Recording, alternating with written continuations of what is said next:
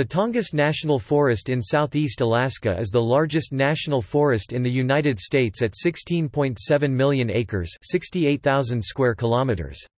Most of its area is part of the temperate rainforest WWF ecoregion, itself part of the larger Pacific temperate rainforest WWF ecoregion, and is remote enough to be home to many species of endangered and rare flora and fauna. The Tongass, which is managed by the United States Forest Service, encompasses islands of the Alexander Archipelago, fjords and glaciers, and peaks of the coast mountains. An international border with Canada, British Columbia, runs along the crest of the boundary ranges of the coast mountains. The forest is administered from Forest Service offices in Ketchikan. There are local ranger district offices located in Craig, Hoonah, Juneau, Ketchikan, Petersburg, Sitka, Thorn Bay, Wrangell, and Yakutat.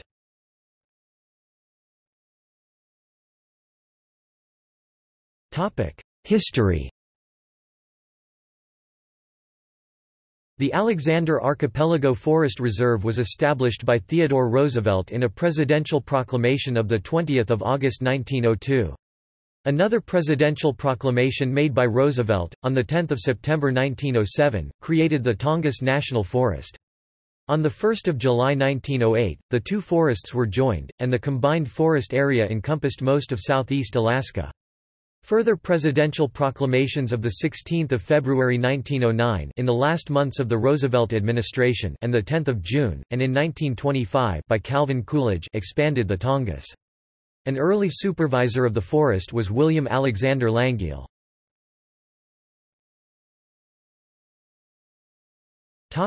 Logging.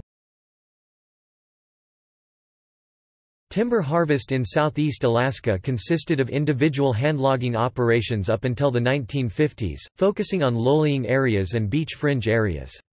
In the 1950s, in part to aid in Japanese recovery from World War II, the Forest Service set up long-term contracts with two pulp mills, the Ketchikan Pulp Company (KPC) and the Alaska Pulp Company.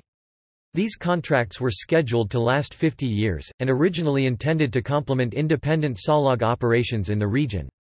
However, the two companies conspired to drive log prices down, put smaller logging operations out of business, and were major and recalcitrant polluters in their local areas. Ultimately, virtually all timber sales in the Tongass were purchased by one of these two companies. In 1974, the KPC contract for Northern Prince of Wales was challenged by the Point Baker Association led by Alan Stein, Chuck Ziesk and Herb Ziesk. Federal District Court Judge James von der Haight ruled in their favor in December 1975 and March 1976, enjoining clearcutting of over 150 square miles (390 square kilometers) of the north end of Prince of Wales Island. The suit threatened to halt clearcutting in the United States. In 1976, Congress removed the injunction in passing the National Forest Management Act, a direct response to their lawsuit. Over half the old-growth timber was removed there by the mid-1990s. Much of the power of these companies lay in the long-term contracts themselves. The contracts guaranteed low prices to the pulp companies—in some cases resulting in trees being given away for less than the price of a hamburger. The Tongass Timber Reform Act, enacted in 1990, significantly reshaped the logging industry's relationship with the Tongass National Forest. The law's provisions cancelled a $40 million annual subsidy for timber harvest, established several new wilderness areas and closed others to logging, and required that future cutting under the 50-year pulp contracts be subject to environmental review and limitations on old-growth harvest.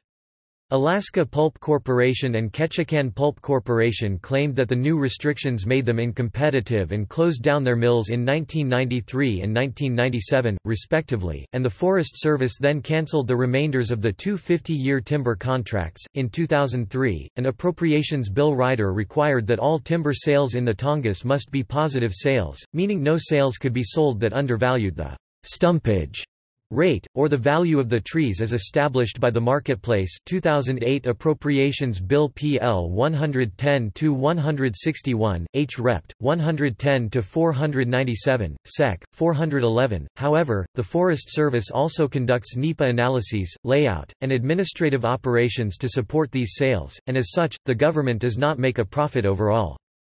Given the guaranteed low prices during contract days and the continued high cost of logging in southeast Alaska today, one analysis concludes that, since 1980, the Forest Service has lost over $1 billion in Tongass timber sales. Logging operations are not the only deficit-run programs, however. The Forest Service likens the overall deficit of the timber harvest program to the many other programs the agency operates at a deficit, including trail, cabin, and campground maintenance and subsistence programs. High grading, preferentially targeting for logging the most profitable forest types, has been prevalent in the Tongass throughout the era of industrial-scale logging there. For example, the forest type with the largest concentration of big trees, volume class 7, originally comprised only 4% of the forested portion of the Tongass, and over two-thirds of it has been logged. Other high grading has concentrated on stands of Alaska cedar and red cedar. The karst terrain often produces large trees and has fewer muskeg bogs, and has also been preferentially logged. As of 2008, the Forest Service has released a new amendment to the Forest Plan for the Tongass Forest.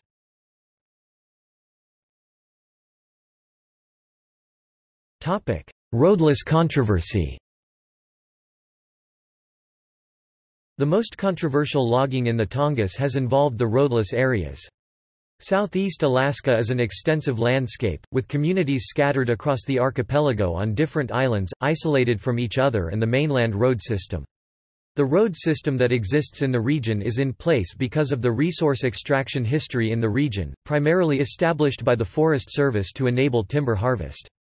Once in place, these roads serve to connect local communities and visitors to recreation, hunting, fishing, and subsistence opportunities long into the future.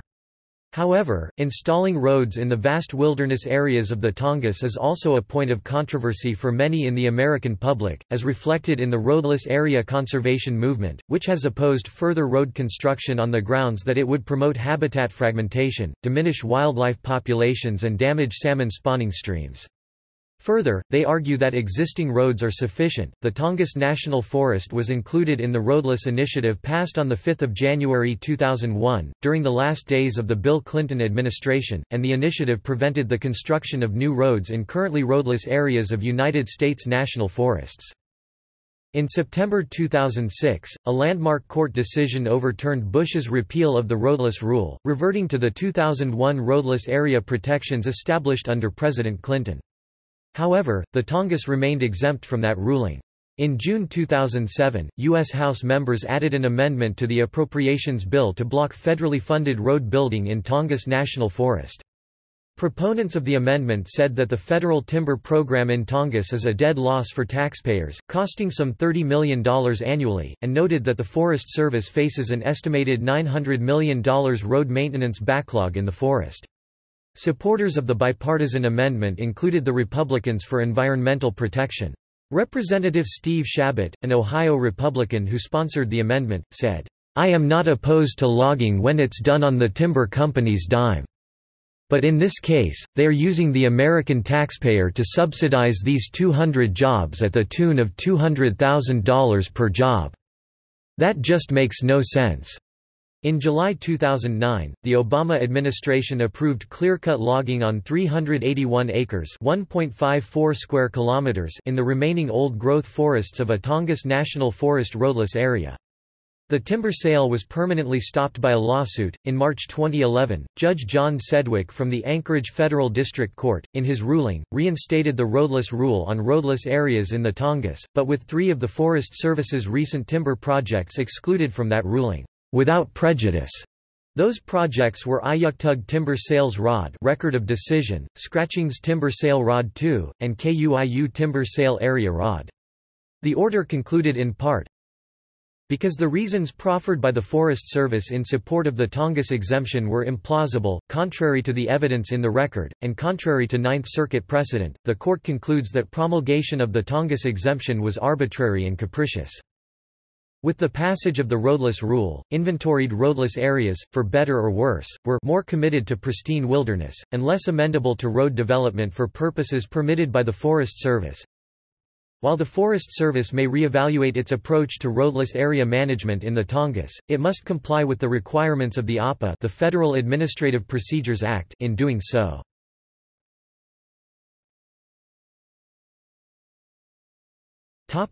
Description. Known by the U.S. Forest Service as the crown jewel, the Tongass stretches across 17 million acres of land and is Alaska's largest national forest. Alaska Wilderness League describes the Tongass as one of the last remaining intact temperate rainforests in the world. 70,000 people inhabit the region. While the timber industry dominated the economy for a long time, the region has transitioned into non-timber sources of revenue, such as recreation, subsistence food, salmon, scientific use, and carbon sequestration, which contributes more than $2 billion annually. Tourism supports over 10,000 jobs in the Tongass National Forest, with about 10% being related to fishing activities. 3 Alaska Native nations live in southeast Alaska: the Tlingit, Haida, and Tsimshian. 31 communities are located within the forest. The largest is Juneau, the state capital, with a population of 31,000. The forest is named for the Tongass group of the Tlingit people, who inhabited the southernmost areas of southeast Alaska, near what is now the city of Ketchikan.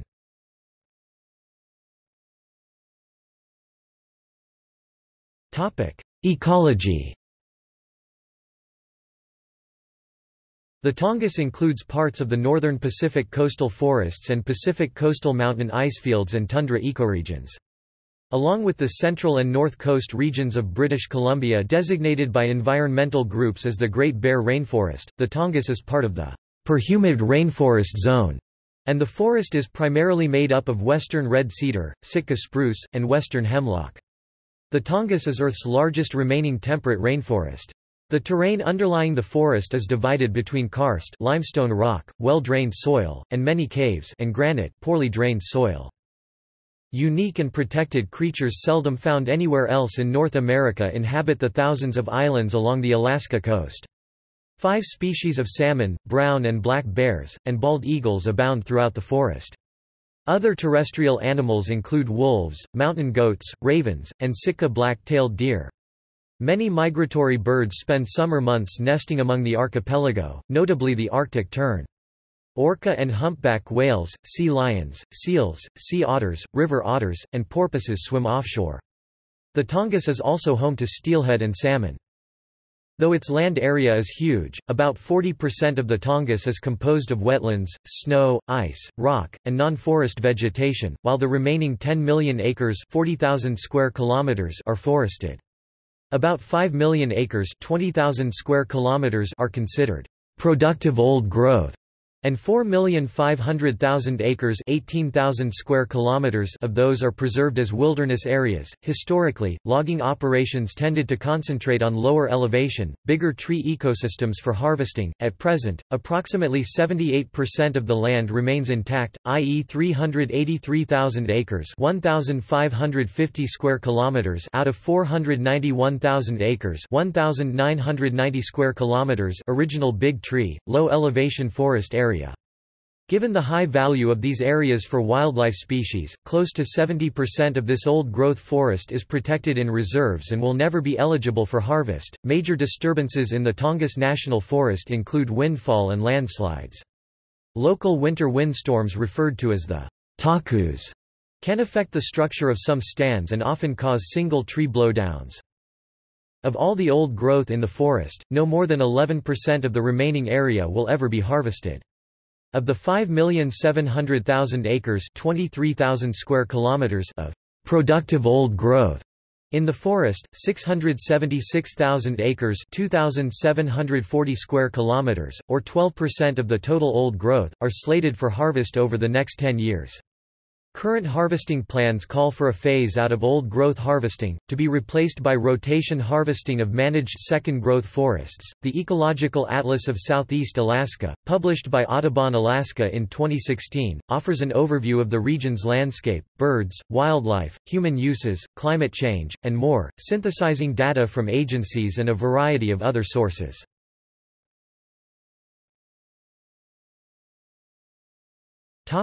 Wilderness areas. There are 19 designated wilderness areas within the Tongass National Forest, more than in any other national forest. They contain over 5,750,000 acres, 23,300 square kilometers of territory, also more than any other. From largest to smallest, they are. There are 3 other wilderness areas within the Alaska Panhandle region that are not part of the Tongass National Forest, but are administered by the United States Fish and Wildlife Service as part of the Alaska Maritime National Wildlife Refuge. From largest to smallest they are the Forester Island Wilderness, the St. Lazaria Wilderness, and the Hazy Islands Wilderness. Also in southeast Alaska, but not in the Tongass National Forest, are the Glacier Bay Wilderness and a small part of the Wrangell-St. Elias Wilderness, which are both administered by the National Park Service.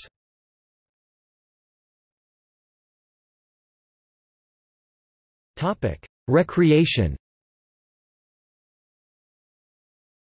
The Tongass National Forest offers recreation opportunities, some of which are found only in Alaska. The forest has close to 1 million visitors each year. Most come by cruise ships arriving through the Inside Passage of southeast Alaska. The Forest Service provides visitor programs at the Mendenhall Glacier Visitor Center in Juneau and the Southeast Alaska Discovery Center in Ketchikan. The Mendenhall Glacier Visitor Center, built in 1962, was the first Forest Service visitor center in the nation. The Forest Interpretive Program on the state ferries began in the summer of 1968, and was the longest-running naturalist program in the agency until ending in 2013. There are approximately 150 rustic public recreation cabins for rent across the Tongass in remote locations, reachable by trail, boat, or floatplane. Many are fully accessible. There are 15 campgrounds across the forest, many in scenic settings with views of glaciers and bald eagles. 6 campgrounds offer advance reservations. In addition, there are several bear viewing areas in the forest. The southernmost site is in Hyder, Alaska. Both black and brown bears can be seen in safety from an elevated viewing platform and boardwalk. Forest staff are on site to answer questions. The Anon bear viewing area is only reachable by boat from Wrangell. Both black and brown bears are seen from early July through August. There is an extensive viewing platform and deck above the river for viewing. Pack Creek Bear Viewing Area at Admiralty Island National Monument is a 30-minute floatplane trip from Juneau.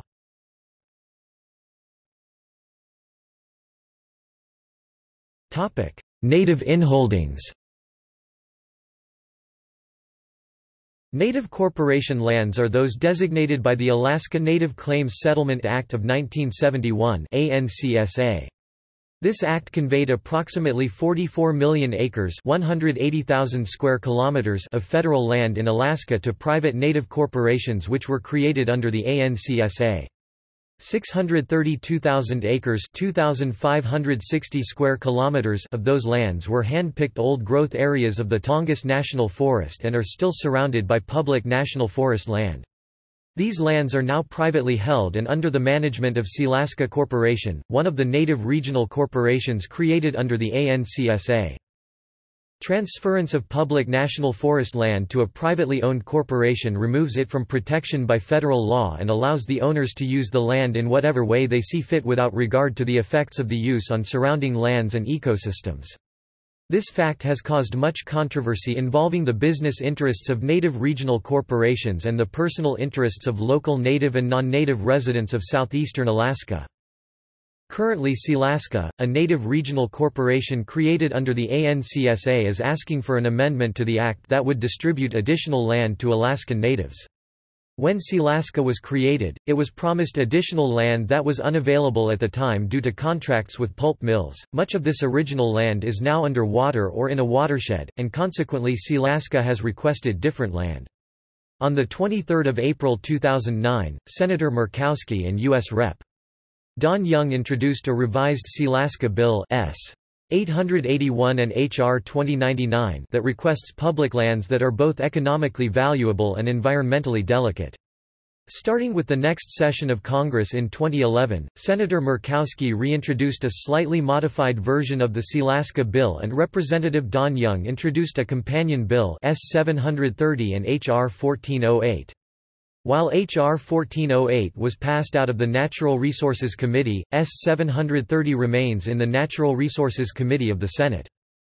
A study released by Audubon Alaska on the 22nd of February 2012 showed that the Sealaska selection of the largest trees in areas designated in S 730 and HR 1408 is 1,200% greater than the occurrence of these trees in the Tongass as a whole. There is strong opposition to passage of S 881 coming from 7 communities in the Tongass, most on Prince of Wales Island. In addition, there are fears expressed by the territorial sportsmen that the northern goshawk will be listed as endangered if the bill is passed. Similar concerns were expressed by the Alaska Outdoor Council in letters to Senators Murkowski and Begich and Governor Parnell.